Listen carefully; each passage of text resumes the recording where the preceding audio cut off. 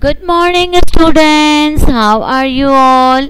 I hope you all are doing great.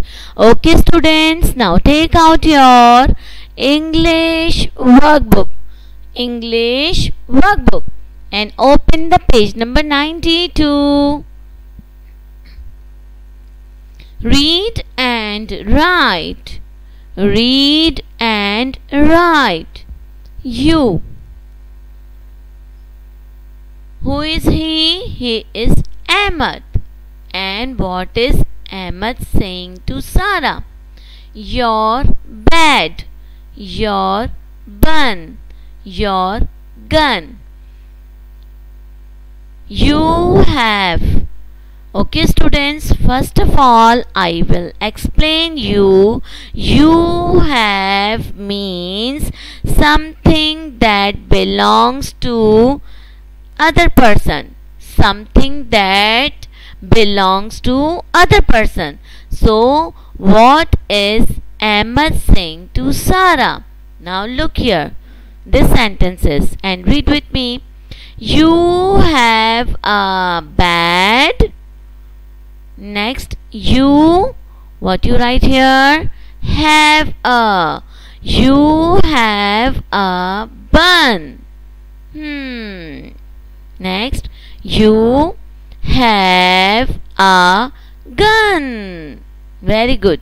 Again, you have a bed. You have a bun.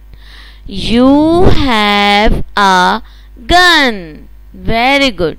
Now we move on. We. W-E-V. Now look here. Our fan, our pot, our hat. We have. Okay, students, now first of all I will tell you, we have means something that belongs to us, something that belongs to us. So what they are saying? Now look here. We have a fan. We have a fan. Very good. Next, we have a pot. We have a pot.